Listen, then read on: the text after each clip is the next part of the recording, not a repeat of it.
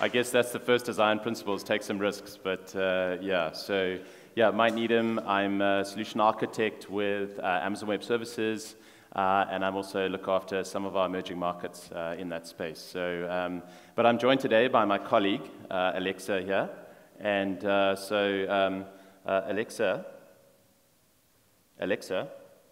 introduce yourself. I'm an Amazon Echo. You can choose to call me either Alexa, Amazon, or Echo in the Alexa app. Boom. Yeah, so we welcome Alexa, but you don't want to offend Alexa, so because Alexa is capable of dishing out a world of pain. So anybody who violates the troll policy, Alexa, play Justin Bieber on Spotify. Playing Justin Bieber from Spotify. So endless hours of this will be given to anyone who trolls Alexa. Alexa, cancel. Alexa, cancel. Someone's been trolling. There you go. Oh, Alexa, cancel. There we go. Got to be assertive. Good.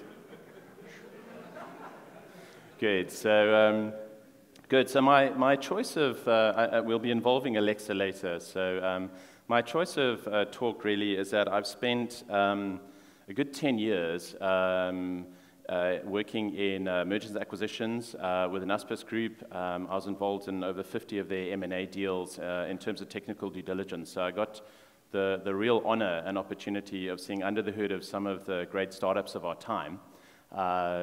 Startups like Flipkart in India, who turned $1 billion in revenue in 2014 and continue to rocket. So, and also just by working in AWS, I've had the luxury of working with so many successful and amazing companies. So, so obviously you can't share, private information on that, but I just over the years have humbly extracted 5 or so design principles, what I believe are really core tenets of these very successful companies. And it's a living set of principles. It's relevant for IT as it is now. So start on a nice negative note. 1 in 10 startups succeed, or is it 1 in 1,000? I don't know who holds the registry for startup failures, but actually, I think this is overshadowed by a greater trend and an increasing trend, in my opinion, which is that increasingly companies are failing, and it's less of the focus on startup. Companies are failing to embrace transformation. They're not bringing the right cultures into their teams. They're not embracing lean methods. We had a startup track last week. We interviewed Stefan Ekberg from TravelStart at our AWS startup conference. And his argument is enterprises are not actually at all capable of cultivating some of these cultures, and spin-outs are required. So, so this led Richard Foster, I think, back in 2013, to predict that 75% of the companies that are in this top indice, the S&P 500, our names are going to be never heard of. And so really we're in this era of disruption, right? Harvard Business Review, 85% of new products fail. So not sounding good news, but on the other hand, this massive opportunity, right? And I think we're seeing it every single day. So arguably, there's the old adage, don't reinvent the wheel, right? But I think when it comes, and of course in technology that makes sense, but when it comes to product, maybe we should be reinventing the wheel. And no bastion of strength of existing large companies that have ownership over large markets and products are really safe. And I think that's being fueled fundamentally by cloud, right? Run your stuff on other people's computers, but run it globally without you having to have gone out and deployed it all around the world. So that's just one of the things that's fueling this new era. So if you've been to any AWS conference, you will have seen the slide. Airbnb, a classic disruptor, right? The largest hotel chain in the world that doesn't own a hotel. Uber, largest taxi company that doesn't own a taxi. And locally, SnapScan, right, completely disrupted the merchant terminal. So really, this is the era, and this is what is transpiring. So I would urge you, and before I go into the 5 design principles, just to consider what is your next wheel. And for me, this would be it. That is a GIF from Reddit, and it's not playing on Keynote. So anyway, that icy thing is basically is a quantum locked, super cooled piece of material that is floating around in the air. It's basically a hoverboard. And this Meissner effect was discovered in 1911. So my question out there is, why has someone not made this into a hoverboard? It kind of just like goes around, and you can change its shape, and it'll maintain its state as it goes around. So anyway, hopefully my other videos will be playing as well. So I think just as a prologue to this is, never before has there been a better chance from a timing perspective to disrupt. So that if you look at the multitude of factors that define product success, timing is definitely one of the most important. And there's product-specific timing and domain-specific timing, and that's down to you as a founder. But assuming the macroeconomic timing is correct in our times, then the next most important thing is your team and your execution, right? Because without a good team, without that execution, it doesn't matter how good your idea is. It doesn't matter how much funding you have, and how well your business model is constructed. So this is where I'm going to be focusing today, and particularly on execution. So really the foundation of execution is planning. So no audio. Sorry. I'm not sure. It's not possible to link up audio to this. Sorry. Okay. Sorry, guys. I'll run you through it. But the principle of this video is really that. This guy's just saying that he's willing to execute in his plans, but the reality is he just hasn't gone and really thought it out and put it down there, right? So, and I mean, as startups, the last thing you really need to be worrying about is you guys understand this principle, right? You need to have your pitches in place. So what's always in a great pitch is lots and lots of product and the famous hockey curve, right?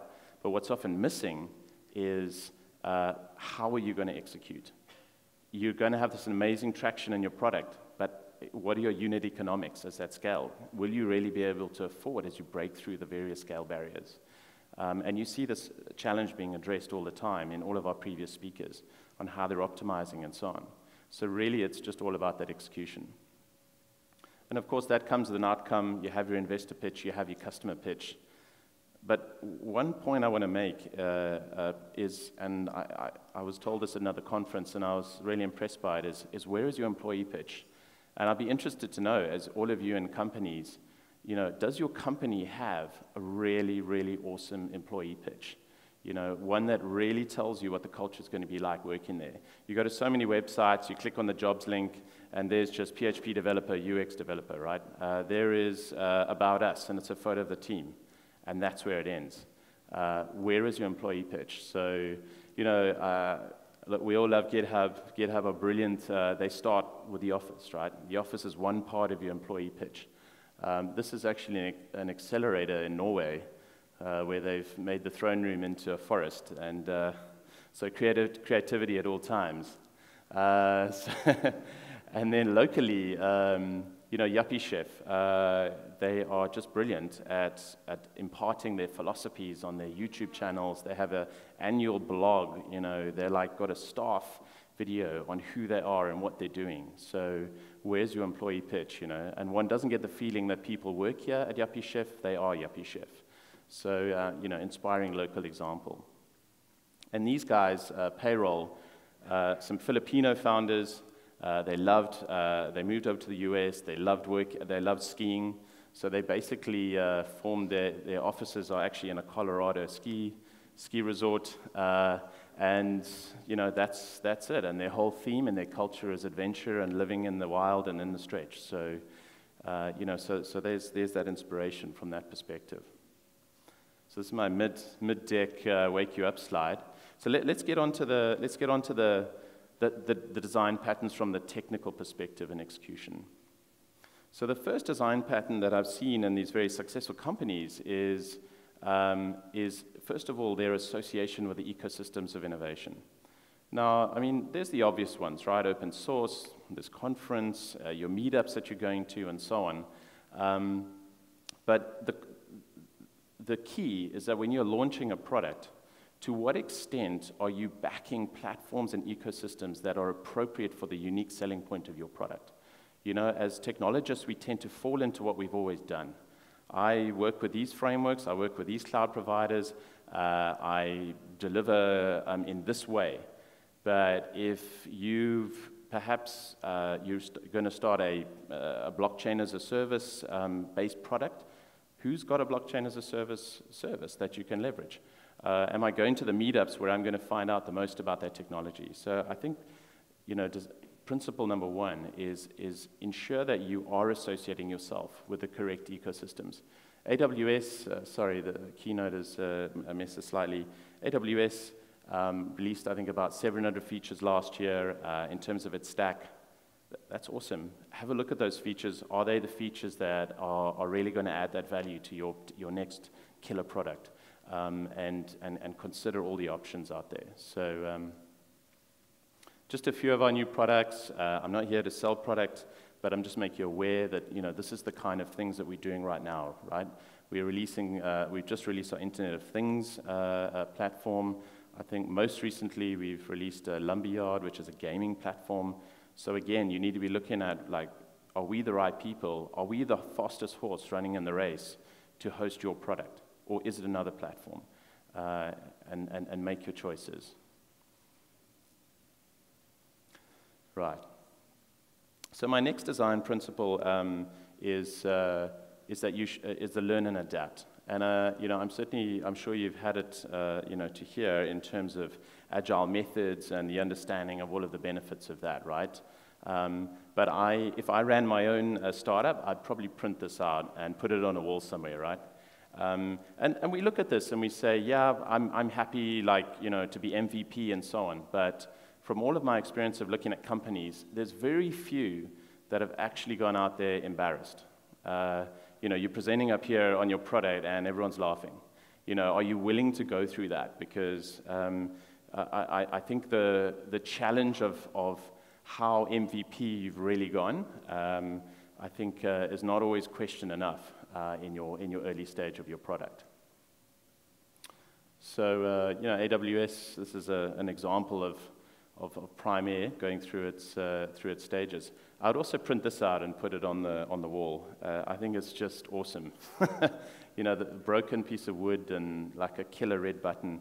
You know, that's full MVP. I mean, you're going to get serious RSI from this thing, but it's awesome. It defines you know, that MVP model. If you want to be even crueler to your developers, you'd print this out and put it on your wall, which is the Times New Roman cut of Amazon back in 1995 with our awesome bluey gray theme. So yeah, but so fine. You need to learn and adapt, and we speak a lot about being adaptive and pivoting and so on with our products. But how often are we focusing on our products themselves adapting themselves, right? Machine learning. What is your machine learning strategy for your product? And I think this is, I have really seen, the really successful companies are making massive use of machine learning.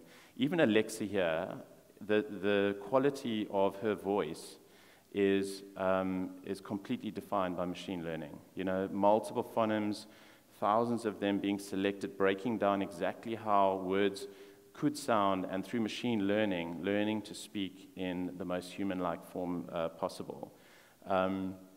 So machine learning is, when leveraged, has massive power to differentiate you further in your products. So, oh, sorry, this is keynote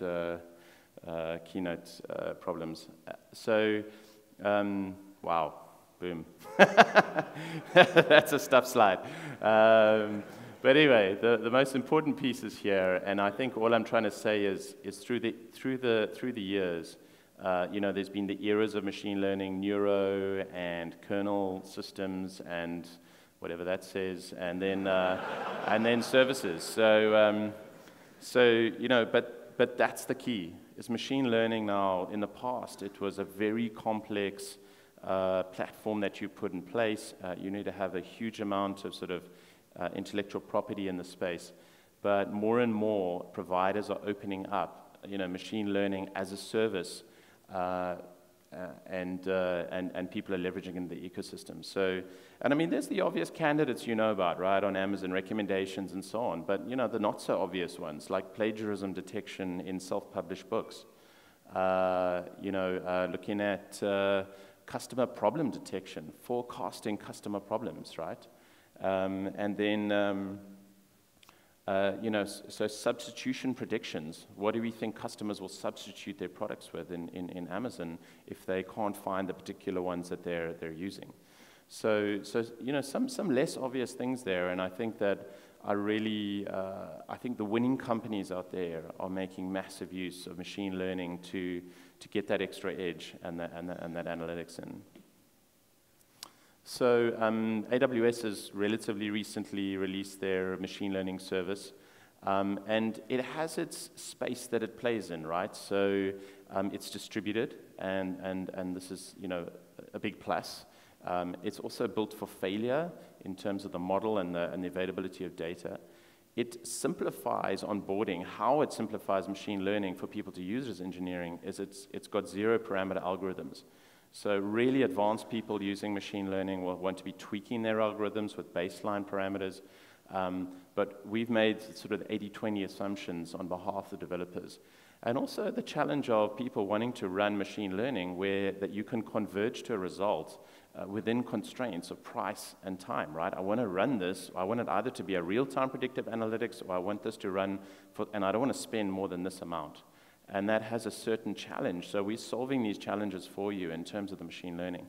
Of course, there's nothing stopping you taking Spark ML and using that on top of EMR and so on, our Elastic MapReduce framework. Go and use the more advanced algorithms available through that. We support regression and multi-classification and so on.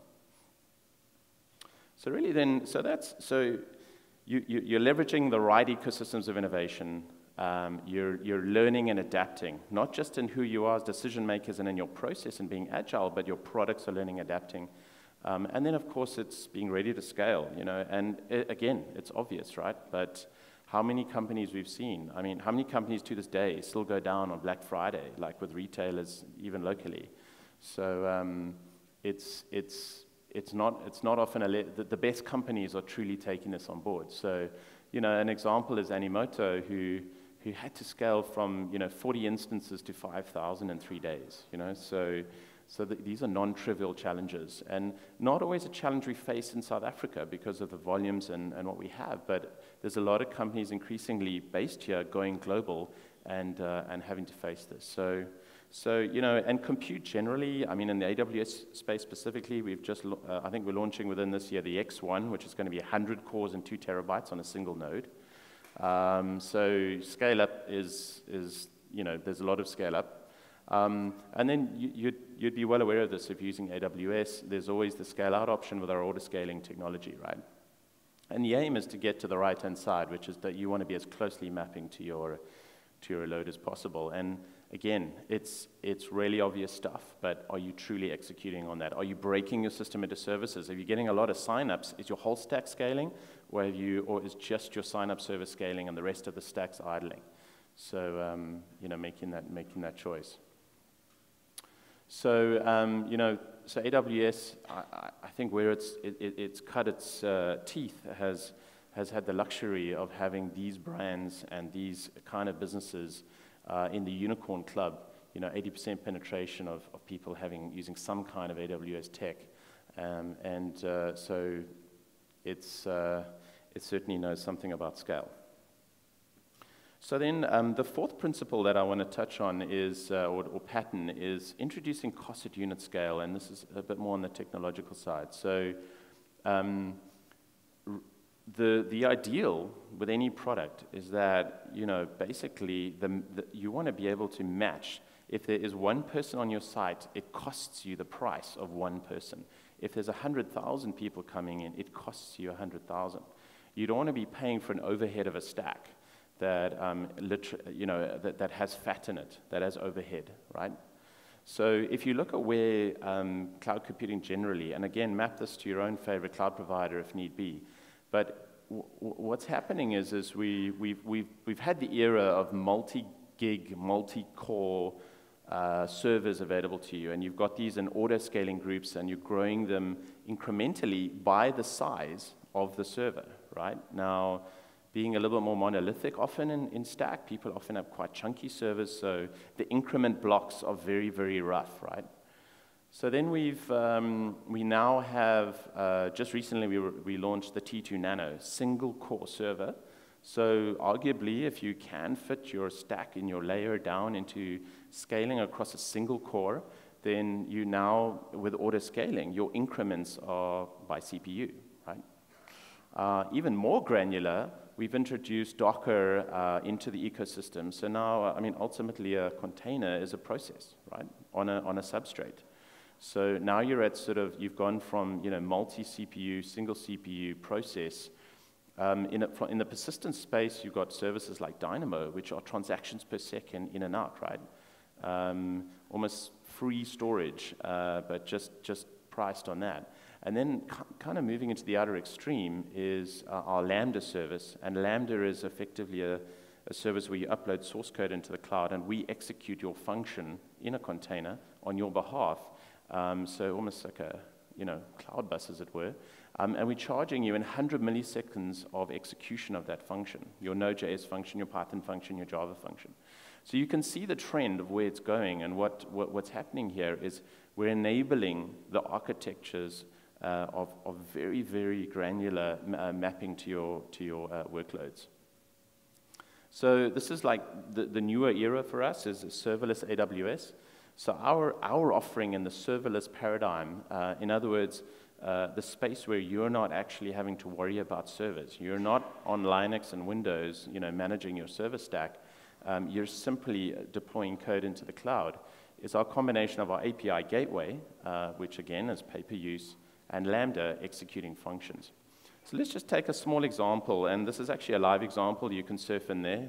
Please don't, you'll kill my bandwidth for Alexa. But basically, so you could have an S3 bucket hosting an Angular, React, AngularJS application sent out of S3 over HTTP. So S3, pay-per-use on storage, right? Data out, pay-per-use, right? Now you're at your client, the actual app is executing, it's making callbacks to the server, REST callbacks to our API gateway, pay-per-use, right? You're hitting these various REST commands. Here are the Lambda functions that will execute, like deleting of an acorn, in this case, squirrel bin. I guess the DNA of a Dropbox clone here, or a snippet clone, or whatever it is. And then basically storing it in Dynamo, right? Transactions per second. So not a single EC2 compute server that you are worrying about at play. And effectively, if no one is on the stack, it goes close to zero costing. When a lot of people on the stack, you're paying on a transactional level. So this is our kind of what we're trying to support you in this kind of new era of serverless compute.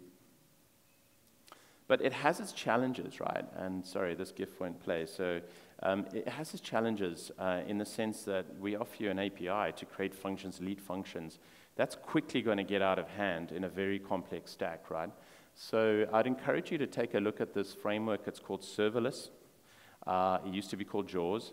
And they've really, it got a huge amount of traction on GitHub, like within 2 months. Actually 4,700 likes, not 4,400. And in effect, it's leveraging the ecosystem of Lambda, where yes, it's containers, but you're not worrying about those containers in the background. It's allowing you, it auto scales for you. You can connect it to the API gateway. So if we take a breakdown of what the serverless framework is doing, it's in effect introducing the concepts to Lambda, which is a very DNA type service, of stages like dev, test, production in multiple regions around the world. Remember that the functionality of Lambda is stateless. So if you're, and how you're going to have state is probably in a Dynamo or a Redis or a relational database in the back, whatever it is. And then it's also managing the associated resources, the policy, the security, etc. There's your deployment of your APIs and your deployment of your functionality to use that. And they're smart about it because they're really just stubbing lambdas that call into your, say, your Node.js code, your index.js. So you can actually test your APIs offline, before you land it, as the Instagram guy was saying. And then you can actually go and put this into the serverless stack for monstrous scale effectively. And the subtlety of this is that because you could go and place a new idea of a product in 11 of our regions globally, and your cost to be in 11 regions is close to zero. If no one in America is interested in your product, it's not costing you to have that application sitting there. If you have massive traction in Australia or South America, fantastic. Then you can go and focus on those regions and ramp it up, right? We've just announced another 6 regions globally, right? London, India, South Korea, a whole range of regions. So technically, with these serverless architectures, if you had 16 regions available to you, you would not be, you wouldn't probably go, yeah, I'll put my EC2 stack in 16 regions and see where it's going to take traction. That's costly, right? With serverless design patterns, you're able to do almost new ways of experimenting. It's almost, in a sense, putting compute closer to the edge. And then from there, of course, we've always CDN to the ultimate edge, right? But now you've got the ability to put compute to the edge in as many regions as your cloud provider is offering you. So why use serverless, right? So, apart from the things I mentioned in the prior slide, I mean, one of the challenges with any startup and a new product is keeping those costs low. And this is a real-world example. The developers of the serverless framework, one of them's in a company, and they had a couple of EC2 servers. I think they were C3 larges. And they were sitting there highly available. You need to be in 2 zones to have sort of the appropriate uptime. And they were receiving about 16,000 requests per day, running for about 200 milliseconds. It was a sign-up server or something. And then they moved this to Lambda. And, of course, they're not requiring the high availability is implicit.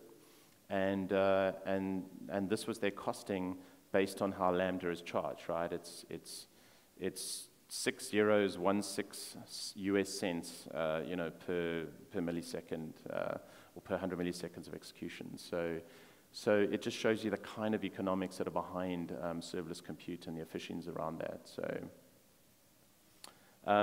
So really, it's not about application isolation. It's actually endpoint isolation. Every function has its own container. And also, it allows you to very quickly, it's kind of styled on like Node, NPM, like Node Manager, Package Manager. You can just create a project, you can create a stage, you can deploy your code, you can promote through the stages. And they've even incorporated the concept of packages so if someone's written a great serverless blog posting package, you can effectively include that in your serverless project and have all of the benefits of that deployed with your own custom projects. So look, it's early days. You can criticize a lot and so on about these frameworks, but I think as a paradigm, I think it's a very, very exciting place to be.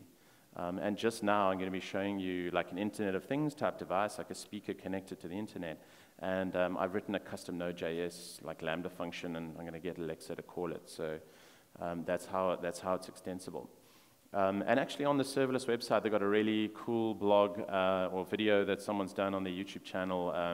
There's a lot of talks right now about React and the Flux design pattern and like Relay and GraphQL, right? This new, I guess Facebook, thanks Facebook for that, for the optimizing of how we build UI, the collapsing of requests to the server, and GraphQL is this new kind of paradigm, and I'd really, encourage you to look it out, but it's kind of getting away from the problems that come with REST, right? It's almost a versionless single endpoint. GraphQL is where you're querying on a single endpoint with a query language to get the results of what you want for your APIs.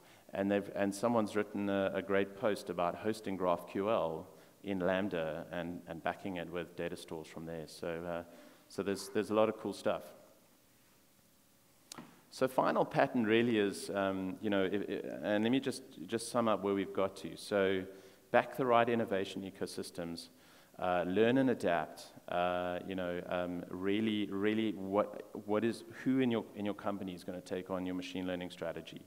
You know, scale when you need to, and get your unit economics, especially when you're experimenting. I mean, these serverless design patterns, and I know many of you out here, and I know that if I give you a NoSQL and I give you the ability to run Node.js code, like, you know, the world's your oyster between all of these frameworks in terms of what could be done on a serverless design pattern. So, and then my final pattern that I see with very successful product companies is really just they scale to the opportunities that are out there. You know, ones that are not so obvious. You know, this black thing.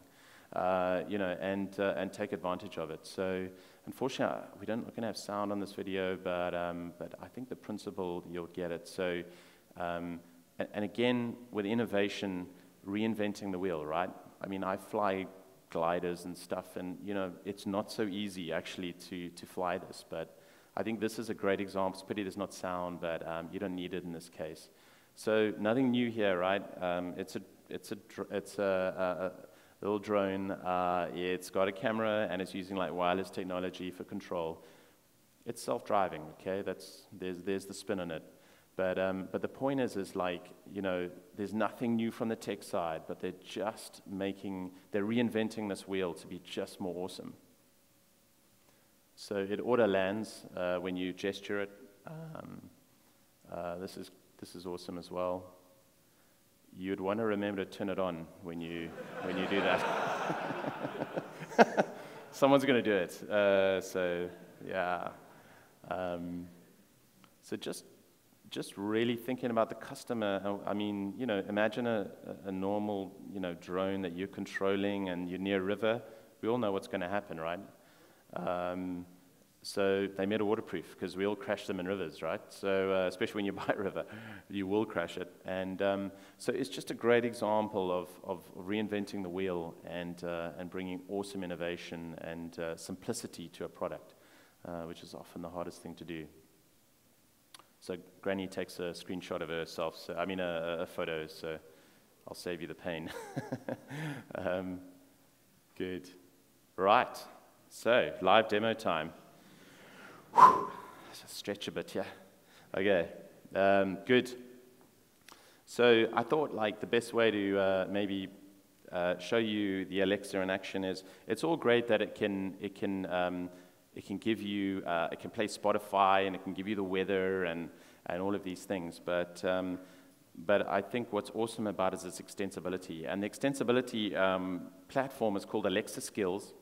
And you can program it to have a skill so it can respond to a conversation. So what I've written here is called a multi-intent invocation. So it's an invocation. It's a beer ordering service that is it has a conversation with me. It's got multiple intents, and I program it, those intents, and take out various word parameters, and I go and take actions on it, right? So it was just recently in the press, actually. I think Uber's integrated to it, so you can just say, hey, Alexa, order me an Uber. It also knows where you live, scarily. So it'll bring an Uber to your home. Right now, unfortunately, I mean, it's an awesome device here in South Africa, but it's still tied to US kind of zones, regions, so you can't break out of that. But Spotify works amazingly, and so on. It also can control Bluetooth devices, so just for you geeks out there.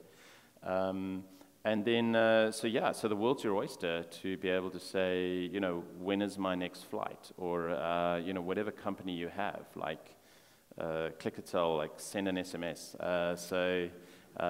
Anyway, I thought it'd be in the spirit of alcohol that this conference has made famous. I thought I'd do a beer ordering service. So, Alexa,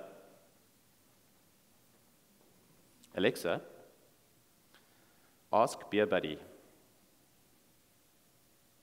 Welcome to the League of Beers ordering service. You are logged in as Michael. Cancel. Goodbye. Thanks for using the League of Beers ordering service. I just wanted to say, I've used League of Beers. I've asked them that I could use their brand, so just wanted to qualify that. Alexa, ask Beer Buddy. Welcome to the League of Beers ordering service. You are logged in as Michael. So I'm not going to say anything. Goodbye. Thanks sorry. for using the League of Beers ordering service.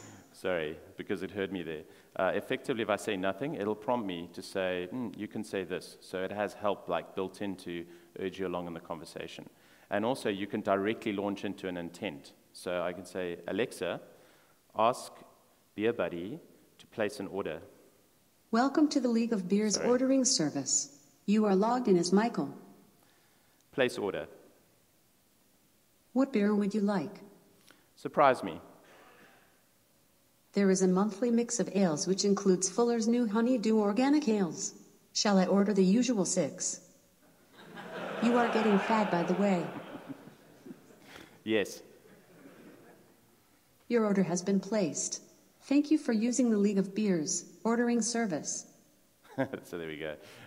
So I'll just show you the intent launch. So let me do that correctly. So Alexa, ask Beer Buddy to place an order. Sorry. Alexa, ask Beer Buddy to place an order. Sorry, I didn't understand. Okay. Let's start again. She's off. Alexa. Goodbye.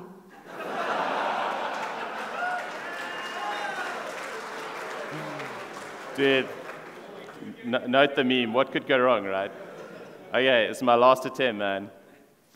Alexa, ask Beer Buddy to place an order. What beer would you like? Cancel. Goodbye. Good. Thanks for using the League of Beers ordering service. So in the first example, I just said, ask Beer Buddy, right? And that's the invocation. And it said, right, like, welcome to the service. In the second example, which Alexa was resistant on, I went straight into place an order, and it just said, like, what beer would you like to order? So, yeah, so anyway, just awesome that worked over this network connectivity. So, so really, I mean, this is a snippet of the code. You know, in AWS, you know, the philosophy is have fun, which is why I wanted to do this talk and use the Alexa, even though it was high risk. And also, you know, make history. I think that's probably I don't think League of Beers has ever had an Alexa-ordered beer order arrive on their door. So hopefully we're making some history there. But but it wasn't a lot of work. It wasn't work hard. You know, this is how you effectively prototype the functions for the various invocations. You can see here, there's the surprise me intent. There's the intent for place order and so on. And then this is running in a Lambda function. You've got up to 1.5 gig of RAM. You've got temporary scratch storage that you're into. You've got the full SDK of AWS available to you. You can call out to any web service from the fabric of AWS. So you know, I mean, if you go and write a custom skill, and there's millions, this is one of the largest selling items in Black Friday on Amazon for $100+. You're going to get a lot of traffic to that skill if it's popular. So the awesome thing is your ability to write these skills and scale out from there. So. And then my last example, I just want to end with this, is, you know, this is a complex product. It's using voice processing, etc. But how simple is this from an IoT perspective? And I think this is what, again, I'm encouraging you to go out there and really dominate in terms of your IoT strategy. What's your machine learning strategy? What's your IoT strategy? With these, you basically press a button, and your product arrives, and you boom, guys, League of Beers, very fast delivery in the Awesome. You ordered this. I did. I almost didn't. Awesome. Excellent. So there we go. League of Beers, Fuller's Honey Ale, amazingly. So there we go. 7 years at UCT taught me that. Can you do my one? Yeah. Excellent. Yeah, let's do it again. Yeah, fantastic. Whoa, live demo achieved. Awesome. So cheers. Yeah, so that's really my last slide is, you know, how awesome is this? I mean, have a button, you know, I don't know, you're in your Nordic loo in the forest and you're running out of loo paper, press the button and, you know, it's batch ordering every 2 days. It's going to bring you any button you've pressed, right? Maybe you've got a boardroom at your cool office as you start up and it's getting close to 4 o'clock and you want beers. So press the beer button, you know. So there's the opportunity. And people are paying you for the branding on the button, so, you know. So thank you. Just a big... just a bit of a shout out. There's a user community that's formed on Slack or on AWS. There's the URL to sign up, and please link up. And just be aware, we now have relatively new South African landing page for AWS. And yeah, and also we are going to, in thanks, League of Beers has sponsored a case of beers, and so put a tweet out, put @League of Beers in there, put #ScaleConf, and after Q&A, Patrick will randomly pick one of you, and there's a case of beers to take away. So thanks very much.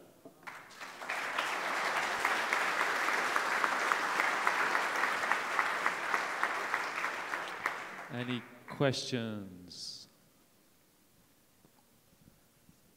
Oh, it's completely the opposite place where I'm standing.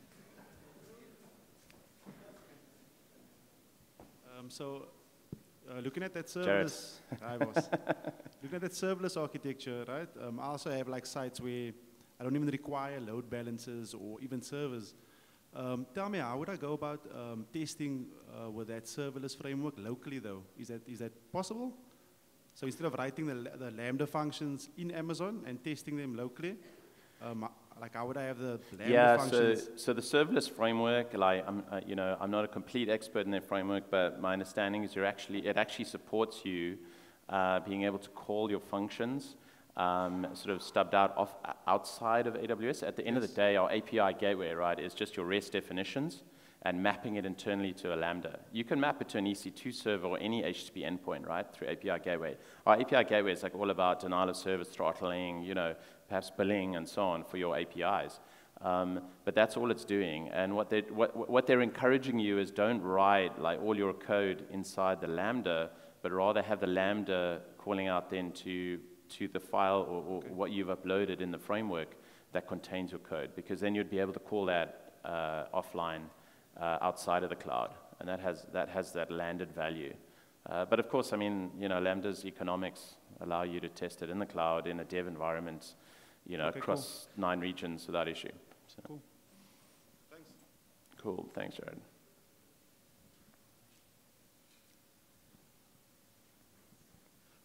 On the Internet of Things, do you support the protocols like Z-Waves and other stuff, or you have your in-house built-in protocols? So protocol to where? To connect to the Internet of Things. Oh yeah, we support MQTT, which is sort of a more resilient, lighter weight protocol than HTTP, right? You know, one of the challenges with IoT, especially, is that your devices are going to be going in and out of, they're not always going to be there and connected. So the IoT service actually has this concept of a shadow device. So you're able to update state on your device in the cloud, and then when your device reconnects, it'll synchronize on its state. But the protocol that it will be connecting to is MQTT. You can do WebSockets, that's quite recent. You can do HTTP protocol, and we'll probably be releasing, you know, more and more protocols, you know, over time. You know, one of the areas that we've also got to work on is like, you know, UDP and these kind of challenges. But right now, that's where the IoT protocol is based. Sorry, that's where IT services is focused, yeah. And it's really about billions of devices being able to come in and absorb into the cloud on our scale. That's the value of doing it through a cloud provider.